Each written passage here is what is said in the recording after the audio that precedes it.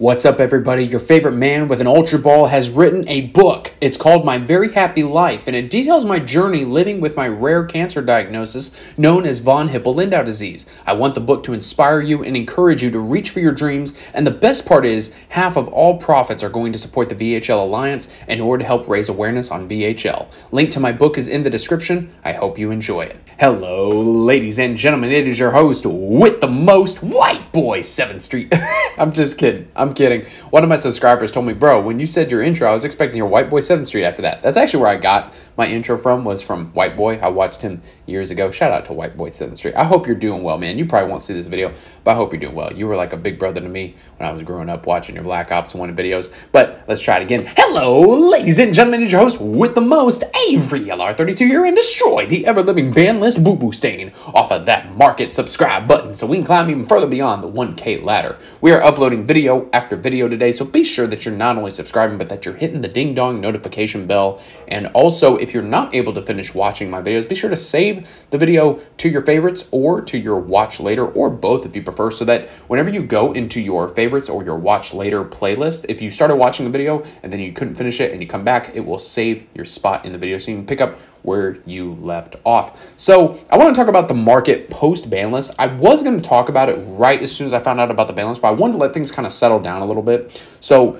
today is February 6, 2023. The ban list did drop earlier this afternoon. I'm making this at 6:13 p.m. Eastern Standard Time. So prices may fluctuate up or down, you know, from this point moving on. This is just what I'm seeing right now, right? Sprite Elf is $1.99. People are not even like, can I have $1? Can I just have $1? No, people are like, I need $2 because I bought this thing at $20. This thing was over $17, bro. 59 listings. We need 10 more for it to be nice. And $2. Bruh, Kit Callus is $1.50. If you want tier element on the cheap, we got Kaleido Hearts at $2.29. You want tier elements on the cheap, be like, look, I don't even want $2. I want $1.50 for this band, Kit Callus. Exo Sister Marthas are $3.45s. Ain't nobody playing Exo Sisters. No, ain't nobody doing that crap. Gorillas are 13 those. That's actually pretty sexy. Rhino Hearts 850s, because that's the only thing that stayed at fucking 3. Primeval Planets are $28. Oh, these things continue to drop like a girl's ass at the strip club. Booster Box First Eds are 72s. Unlims are 60. Sprite Elves are 30 and a penny. A whole 30 and a penny. Even those things that dropped, they were 40s. Lord have mercy. Oh my God. And now, this is the funny part. You look at Darkwing Boo Boo Stain, aka Darkwing Blast. You look at the Kashtira stuff. $68 for Fenrir's. Now, when I did my market watch about 4 or 5 days ago now, these things were like 55, 56 bucks. Right after I did my ban list video, I went and looked at Fenrir's. They were at 70 even. They've dropped to 68, so they're kind of dropping a little bit. Unicorns, though, they were at 25s. They're up to 28s. So, as I keep on trying to tell you guys, you need to get your shit like 5 minutes ago, because this stuff is going to the moon. Oh my God, this deck is $1,000 and it's disgusting.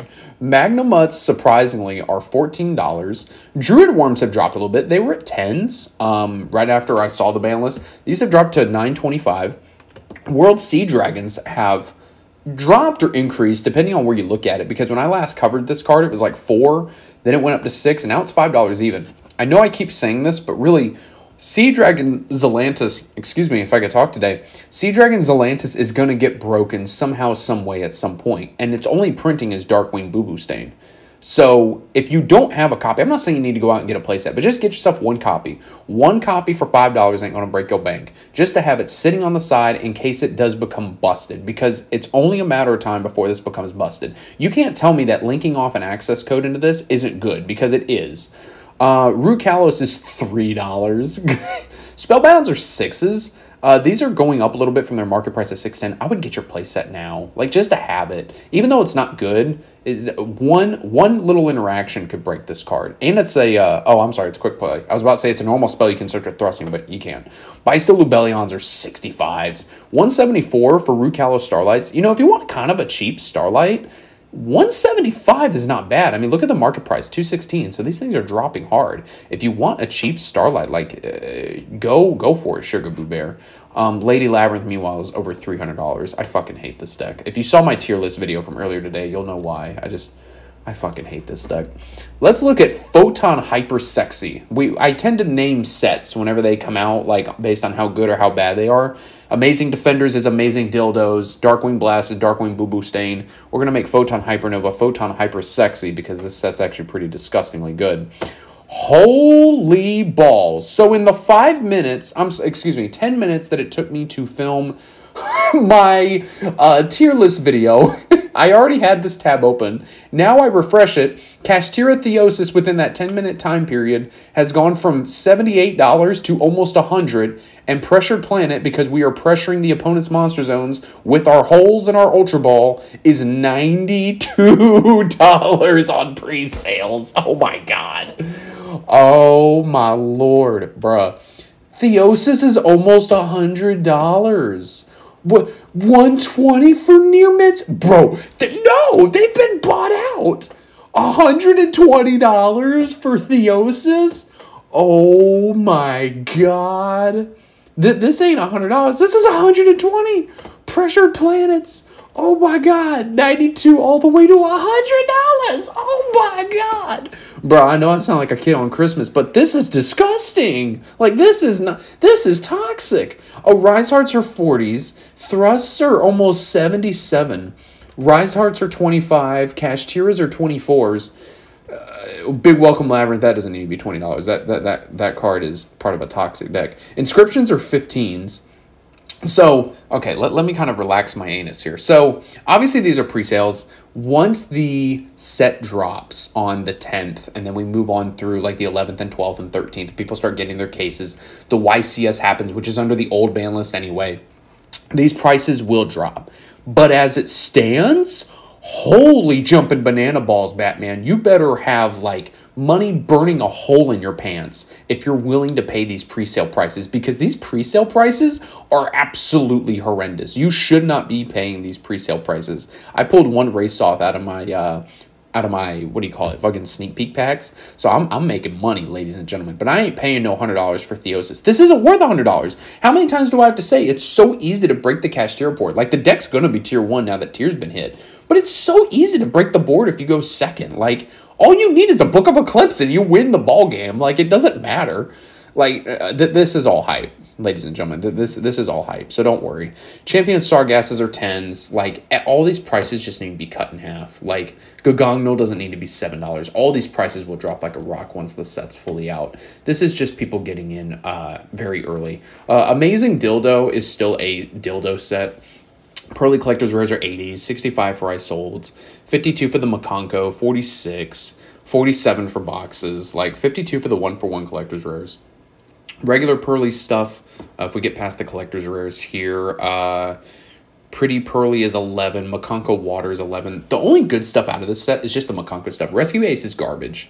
Like, the fact that, it should tell you that a deck like Rescue Ace is bad when they have a monster that literally says set 4 spell or traps to your back row and the deck is still garbage. Like, there's nothing good about it at all. Let's see here. Structure deck, Dark World. This dog water of a structure deck. $1.20 for Skill Drains. That's literally the most expensive card in this fucking set. Bruh. I want to look at Plunder Patrol, because they're getting the new Synchro. Plunder, what is it? Plunder Patrol with 2 L's? Plunder Patrol. So, Lees are 521s. Eternity Code. Holy shit, that's old. Nation Assault, 231 on the Whitebeards, 212 on the Moworks. Plunder Patrol is actually really cheap. If you want a cheap rogue deck, wow. I actually didn't realize how cheap this stuff is. Even the Plunder Patrol ship thing out of Photon Hypernova is less than $1. Wow. That's actually really good, ladies and gentlemen. If you want a cheap deck, like, yeah, just play Plunder Patrol. Water Enchantress is only $16. What's going on in the Grand Creators? Red of Air Measers are $115. Water Enchantress is $68. Wow, those dropped. Regular Air Measers are $44s. Okay. Faithful Venture Collectors are $39s. I think that's really it. Water Enchantress regulars are $15. Faithful Adventures are $2. Aramezers, like I said, are 44. Wow, the Adventure Engine is what? Maybe 300? If that? That's really not bad at all. Griffins aren't even $1. I think now might actually be the time to pick up your adventure stuff, ladies and gentlemen. Like, that's not bad at all. What's going on with Light Force Swords? We check on these every time. Light Force Swords super rares. Let's see. We want first eds. Near mints are basically $5 for unlims. We want first edition near mint. That's what mine are.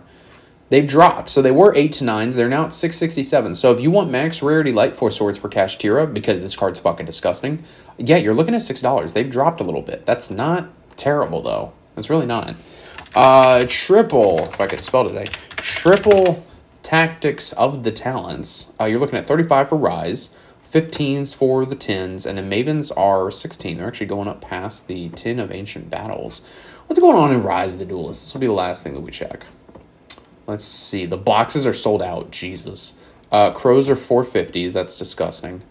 Albazes are 19s. Actually, if you want secret rare Albazes, that's not bad. Dogmatica stuffed the Guy of the Fierce Knights out of stock. Oh, well, probably because I've got the first edition. That's why I've got the first edition near mint on. When you cut that on, okay, yeah, boxes are 232s.